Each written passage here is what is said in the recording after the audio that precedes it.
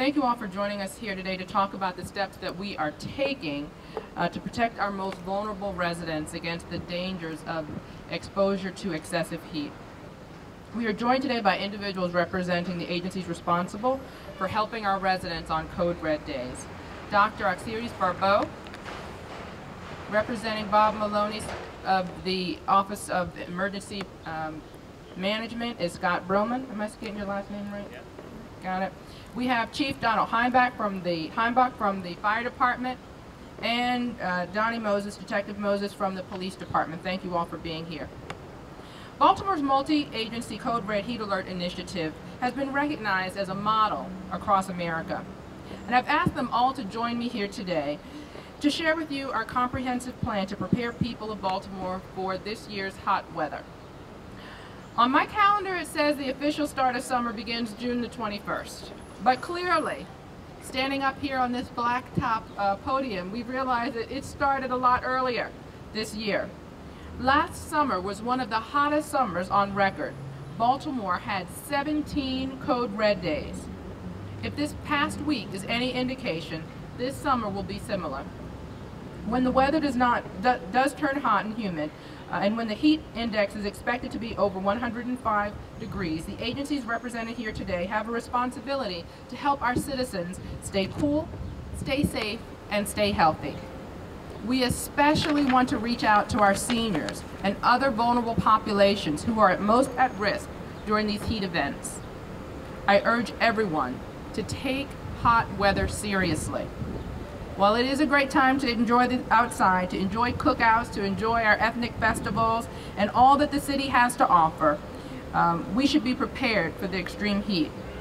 If you must be outside during Code Red days, please note the following precautions. Dress in loose-fitting, lightweight, and light-colored clothing, and cover as much skin as possible.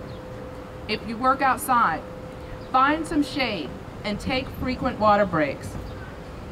If you don't have air conditioning at home, stay on the lowest floor of your house, out of the sunshine, or consider visiting an air-conditioned facility, such as one of our cooling centers. And most importantly, check on your friends and family and neighbors regularly who do not have air conditioning and who spend much of their time alone. This Memorial Day, as we come together with friends and family at picnics and ball games, I urge everyone to stay hydrated and to stay mindful of how you feel while you're out in the sun. Please seek medical assistance if you don't feel well. Listen to your body. If your body is sending you a message, it makes sense to listen to it. Heat-related deaths are preventable, and I need everyone in Baltimore to work with us to ensure that all of our residents are safe. Let's work together, let's stay informed so we can all have a healthy summer. Now I'd like to turn it over to Dr. Barbeau, our Commissioner of Health, who will talk more about the city's Code Red plan. Dr. Barbeau? Thank you. Thank you, Madam Mayor. Heat waves can be silent killers, especially affecting those with limited economic means or with significant chronic illnesses. Nationally, up to 1,200 lives are lost annually due to extreme heat events. This makes heat waves a public health threat. Last year, 9 hyperthermia or heat-related deaths were reported for Baltimore. Additionally, 919 individuals entered city emergency departments specifically complaining about heat-related illnesses. Nearly 1/3 of these patients were 65 or older, and most patients were admitted for hospitalization. This tells us that heat-related illness is serious and can be deadly. It also underscores the importance of multi-partner initiatives like Code Red. More than a dozen city agencies and private sector partners collaborate to achieve our goal of protecting our seniors, the medically frail, the homeless, and other populations who are most at risk in extreme heat. As the mayor indicated, Monday's temperature could reach well into the mid-90s, and the heat index could make it feel even hotter. We won't know for sure until Sunday morning, but Memorial Day could be our first Code Red day of the year. That's why it's important to get the word out now so people can start preparing for next week. There are some additional precautions citizens should take to keep cool in extreme heat. Invest in a quality fan. Circulating air helps to cool the body by increasing the rate of evaporation of sweat, of perspiration. Eat well-balanced, light meals, and avoid using salt tablets unless directed to do so by your physician. Drink plenty of water, and we can't stress this enough. Drink plenty of water. Individuals with chronic underlying illnesses such as kidney disease should consult with physicians, but drinking lots of fluids is always a good idea. Limit the intake of alcoholic and caffeinated beverages, and keep a cool, wet cloth handy to cool off your skin. Make sure you know the signs of heat exhaustion, which include nausea, confusion, and heavy sweating. Heat exhaustion can be followed quickly by heat stroke, so it's essential to get medical care as soon as possible. The symptoms of heat stroke include hot, dry, flushed skin, nausea, and a excessively rapid or excessively slow heart rate. One of the key signs to look for is individuals who've been previously sweating a lot who then stop sweating. If you suspect someone you know is suffering from this condition, get medical help immediately. Heat stroke can kill. And as I said earlier, stay cool. On Code Red days, the Community Action Program will open 5 cooling centers throughout the city from 9 a.m. to 7 p.m. on weekdays and from 11 a.m. to 7 p.m. on weekends to provide cooling relief to individuals who may not have air conditioning in their homes. Locations are in the press release. In addition, or you can visit our website at baltimorehealth.org. .gov. In addition, Health Department's Office of Aging and Care Services will open 6 senior centers during Code Red Heat Alert days, and they will be open from 9 a.m. to 7 p.m. on weekdays only. All of these centers are air-conditioned and will have supply of water for all citizens in need. The list is available, as I said, on our website at baltimorehealth.org/Code Red info.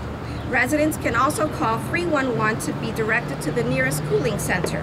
Transportation to and from cooling centers will be available for seniors through the CARE Taxi Card program. Seniors can call 410-644-1123.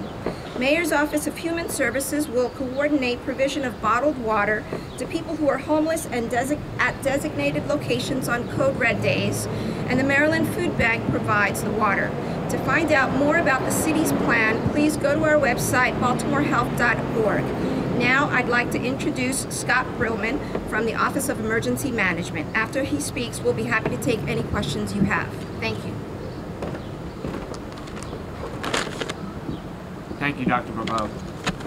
Power outages can occur during periods of extreme heat. A loss of power, a loss of air conditioning, a loss of running water can be extremely dangerous for the young, for the elderly, and for residents with medical problems. If your power goes out, you should immediately call BG&E at 1-877-778-2222. Don't wait for your neighbor to call. Every call will help BG&E get your power back on in your home. We can all take steps to start preparing now for a power outage by getting these essential emergency supplies: a flashlight, extra batteries, an AM/FM battery-operated radio, and extra water, 1 gallon per person per day. These emergency supplies will help you and your family get through any emergency. Lastly, stay informed. Listen to your local television and radio stations. Find out what the weather's like. Find out how you can get help, and also find out how you can help your neighbors and your community during days of extreme heat. Next up, Chief Donald Heimbach. Good morning, Madam Mayor. Good morning. As far as the fire department is concerned, you know, we were part of the city's team that responded to an unprecedented heat wave last year, and we staffed additional EMS resources, additional fire suppression resources, and we responded well. I think we responded quickly. and we handled every emergency that came our way.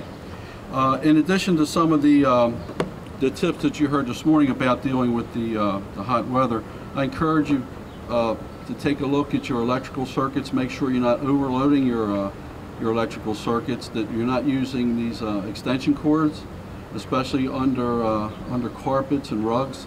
They pose a real fire hazard. And keep an eye on the pets in the cars. Don't lock your pets in the cars or your children, because we still see deaths from children being locked in cars and pets being locked in cars. So we're going to deal with it. We're going to staff the fire department, as do the other agencies in the city, to respond to anything that may come our way. At this point, I would bring up Detective Donnie Moses from the police department. Good morning, Madam Mayor. Good morning, everyone. As far as the police department is concerned, we definitely play an active role in trying to help people with heat-related emergencies. As you all know, we've been asked to identify the bad guys in the neighborhood. However, officers, or rather now that the warm weather's coming, officers have also been asked to identify some of the senior citizens and vulnerable individuals within the neighborhood. We have to keep them in mind. They are part of our service-oriented mission. Additionally, no one knows the community like the community members themselves.